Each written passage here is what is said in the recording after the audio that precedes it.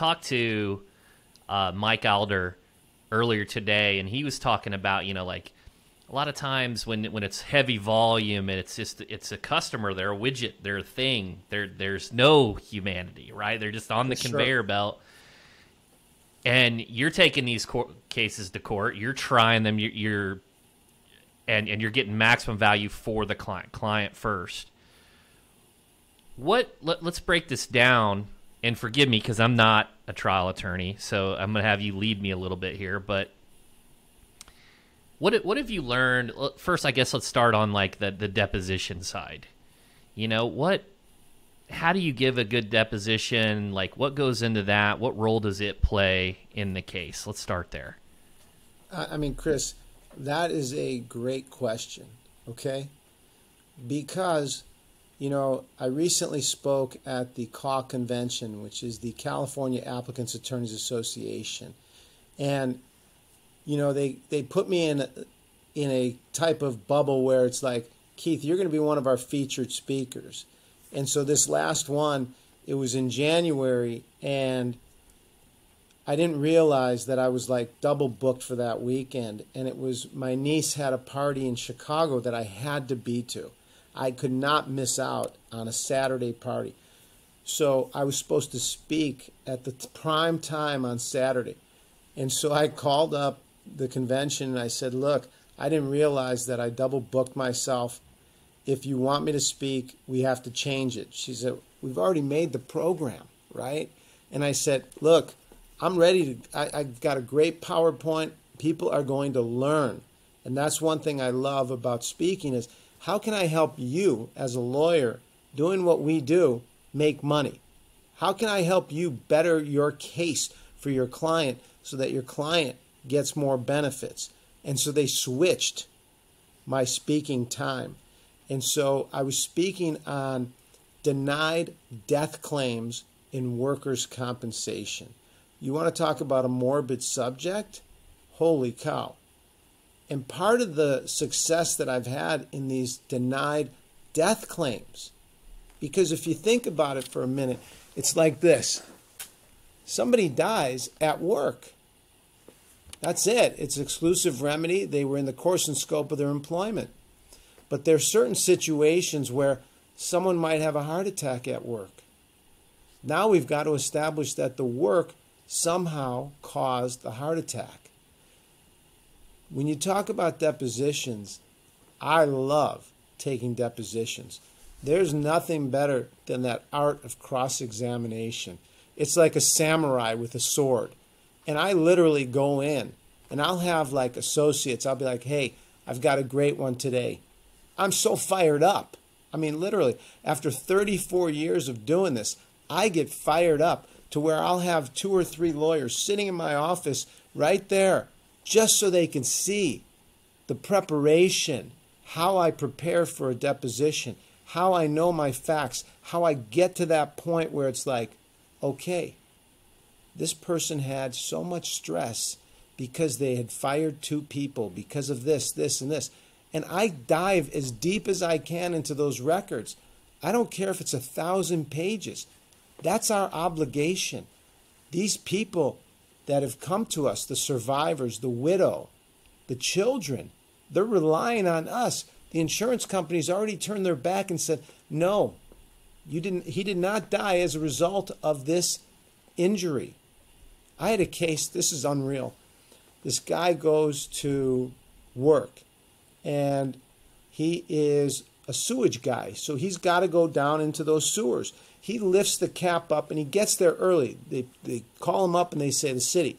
They call him up, say, hey, we need you there. We got a problem. He gets there first. His partner shows up. My guy goes into the hole.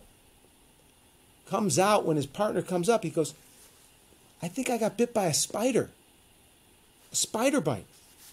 Now, he's not thinking, in 5 days, I'm going to die. He's thinking, ouch, I got bit by a spider. And he shows the guy. He shows him. He says, look, I got bit by a spider. 5 days later, I think it was about 5 days, he dies of a massive infection.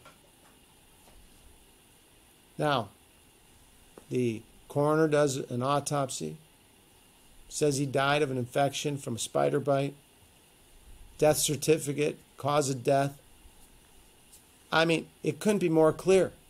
But of course, in the work comp arena, they can deny whatever they want. And so I had to take deposition upon depositions.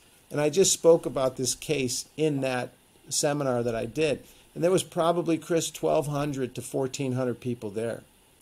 So I said, look, when you're taking these depositions, you have to continue to just pile it on until they wave that white flag. And until they're ready to surrender, you keep going. The taking of depositions is crucial on denied claims when it comes to these types of things. Or even an accepted case, when you take the deposition of a doctor, you have to know that medicine as good as that doctor. And it's called research. It's called time and energy. It's funny. I always say this. People say, oh my gosh, you're so smart. I say, you know what? I'll never say I'm the smartest guy in the room. I just won't. I will say I'm the hardest working guy in the room. Okay? So that's where it comes from. I just won't quit. There's no quit. I just won't stop until I get my clients what they need. I've had situations where my client's been denied wheelchairs. A new wheelchair. It's breaking. No, we're not giving it to you.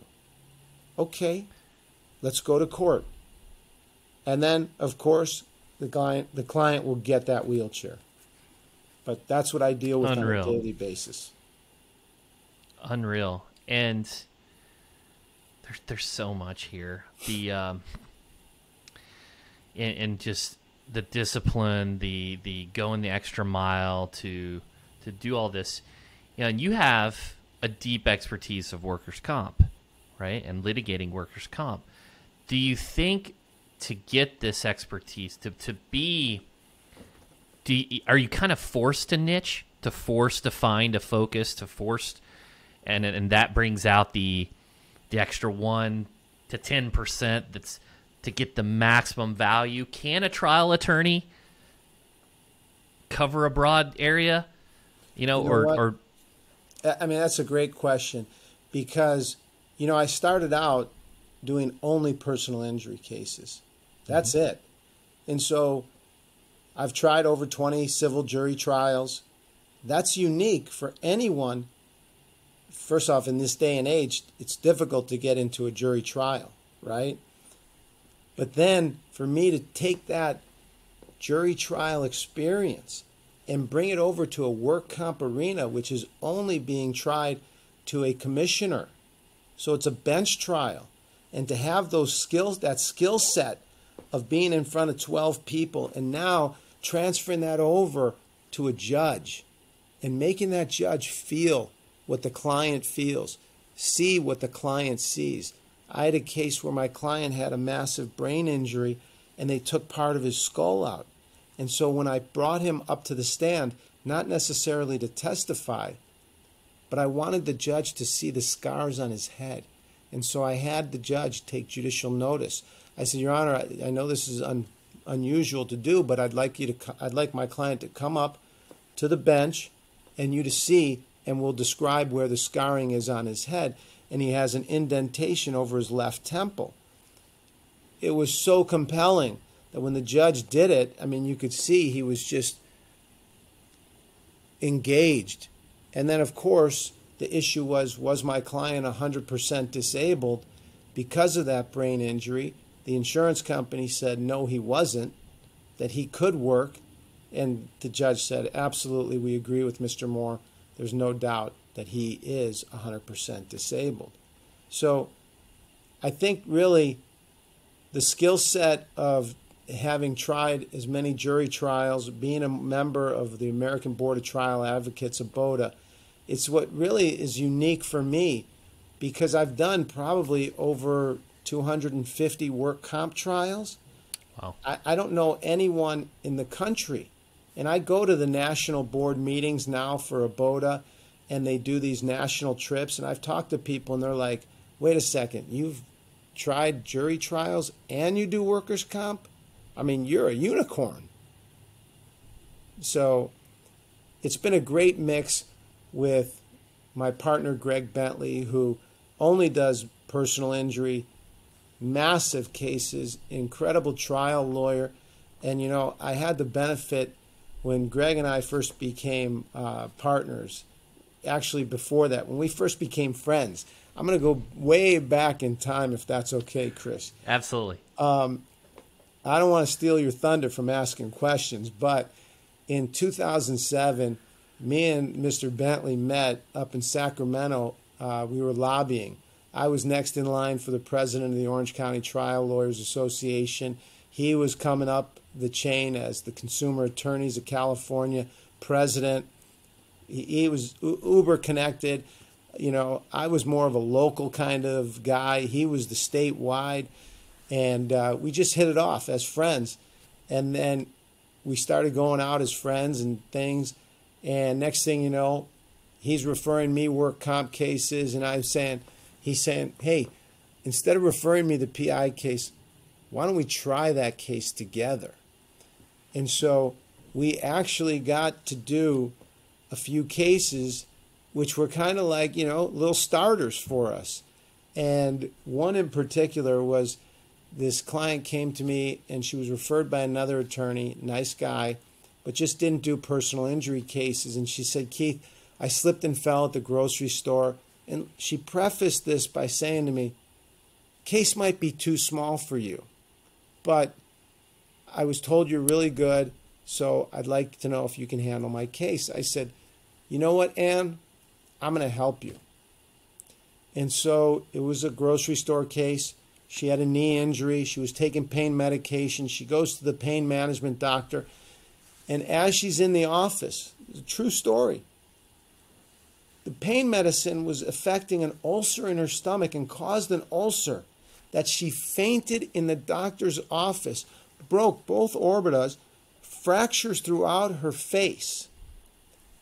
So I saw her. She came in. I said, oh, my God, what happened to your face, Ann?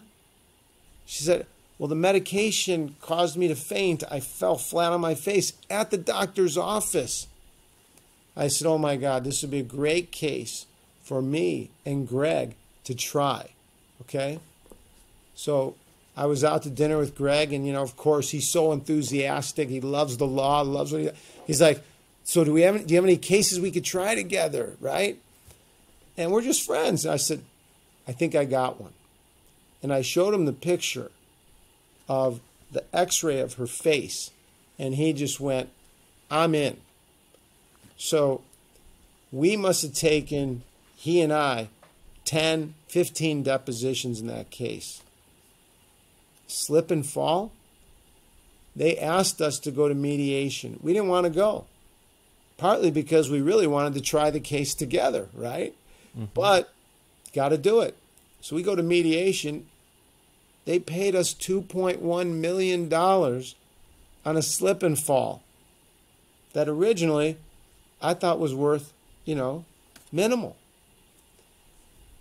Then we were disappointed, to be honest, because we wanted to try it. But the client was thrilled, and that was the main thing. She was as happy as an individual could ever be. So I had another case that this little young 16-year-old kid got his hand caught in a disc sander. And I said, you know what, Greg? I think I got one. And he said, all right, let me hear the facts. And I tell him the story, right? And we're storytellers, you know. Mm-hmm. We got to lay it on. So we're laying it on. I'm laying it on. He said, well, what's the offer? There's got to be a good offer on the case. I said, school district's offering $15,000. He's like, that's it? I said, that's it, 15. He said, all right, let's take it on. We went to trial in that case. I believe on the day of trial, they offered us $150,000. Some people might say, well, it's a tough liability case, school district in Orange County. Is a jury going to award money against the school district? we said, we're going forward. We tell the client the risks, the benefits, the whole nine. Jury came back with $2.8 million. Okay? Wow. And so in that situation, he and I knew we had something good.